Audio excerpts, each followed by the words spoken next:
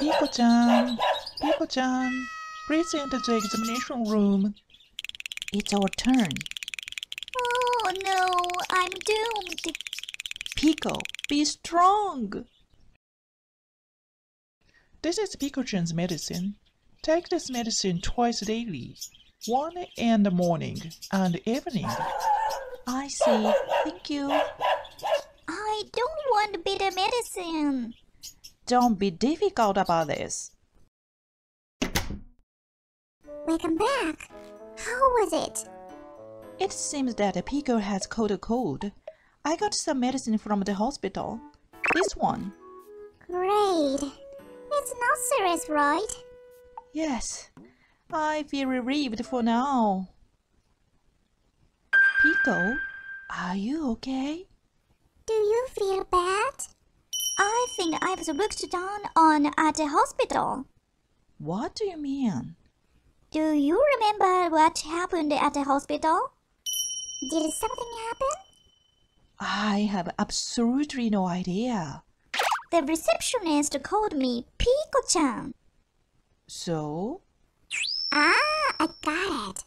Piko's name is a girl, but you're actually a boy. So you wanted her to call you Piko-kun, right? That can be helped.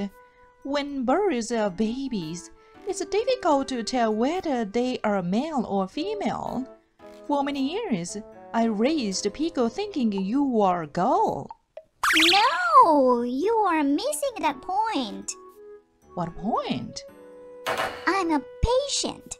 For the hospital, I am a customer. I think they should call me Piko-sama, just like humans. So you are a type of customer that complains a lot, huh? But look at this. The medicine you received from the hospital has Piko-sama written on it. I can't accept that. To begin with, honorific titles in Japanese are very complex. There are many other words such as san, kun, chan, and sama. I don't know what to call the other person.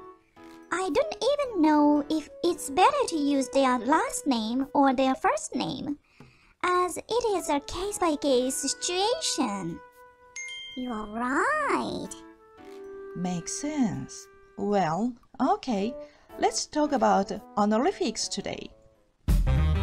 I'll use a fictional character to explain honorific titles. Using a pet's name as an example is difficult to understand. Yes, let's call this person Kenji Watanabe. It's a common name. In the Japanese textbook, the honorific title is introduced as san. Right. So, is it Watanabe-san or Kenji-san?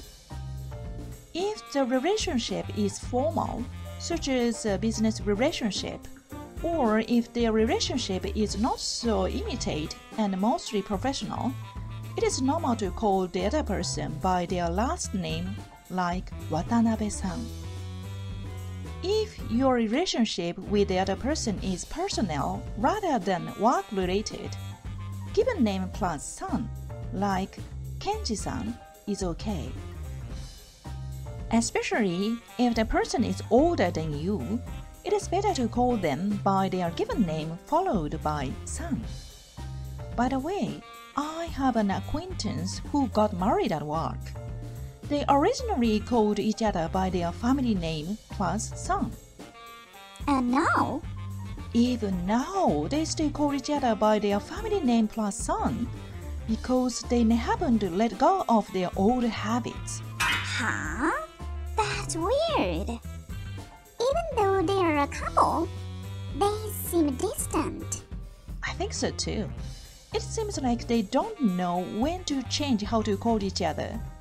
So when they call out to their partner, they say like hey and oi instead of the person's name. It's so awkward. Next is kun and chan. There are 5 points to talk about. 1. Kun is often added to boys, and chan is often added for girls. 2. Both kun and chan are often used for children. 3. Although kun or chan can be added to the surname, it is generally added to the first name. 4. Chan can be used by both adult men and women. It has a cute impression, so it is especially used to express a feeling of closeness and fondness. 5. In manga, for a while back, when bosses called their subordinates, they used to call both men and women by their surname plus kun. So, Kenji Watanabe is called Watanabe-kun or Kenji-kun because he is a man? Yes, if you were to express your friendliness to him, you should say Nabe-chan or Ken-chan using a nickname. Watanabe is a very common surname among Japanese people, so I think there are quite a few people around the country who are called Nabe-chan. Wait a minute. So being called Piko-chan back at the hospital was... It's a very natural thing to say when calling something like pets or something cute. It is so. Well, I'm the cutest parakeet in the world, so it makes sense. I got called Hamster too. Why are you two competing with each other now? Next is sama. There are 2 points here. 1. When calling customers or clients, we often use their last name plus sama. 2. Sama is used more often in writing than in spoken communication. Come to think of it, Piko-sama was written on the back of my prescription. That must be also because it was in writing. Sama is also often used when writing a business email. In other words, it is rarely used among friends or acquaintances, right? It is rarely used in everyday conversation.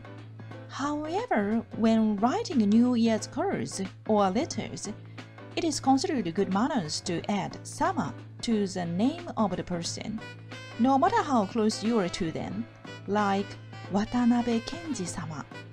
I see. Today, I would also like to introduce the honorific dono. Even more than sama, it is an honorific title that is only used in writing. So what is the difference between sama and dono?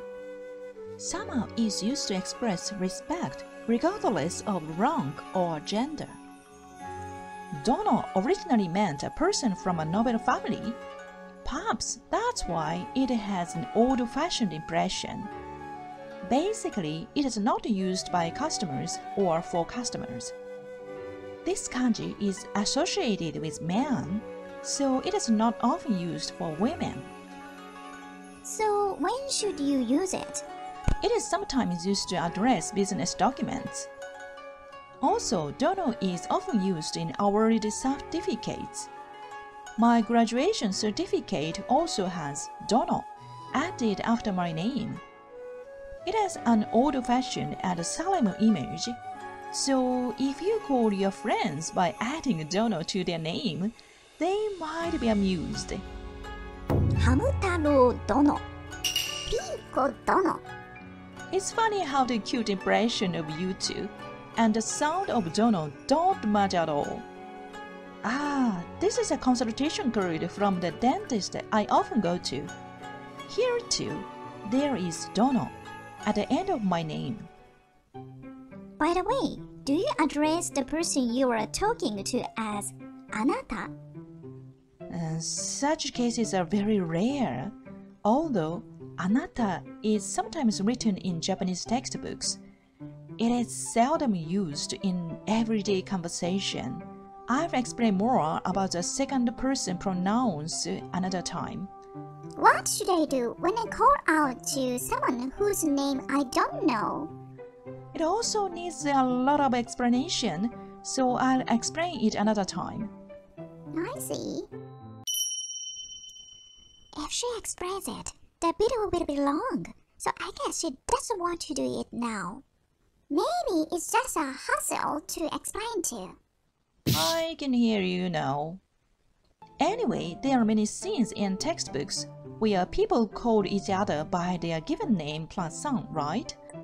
But in reality, that doesn't happen often.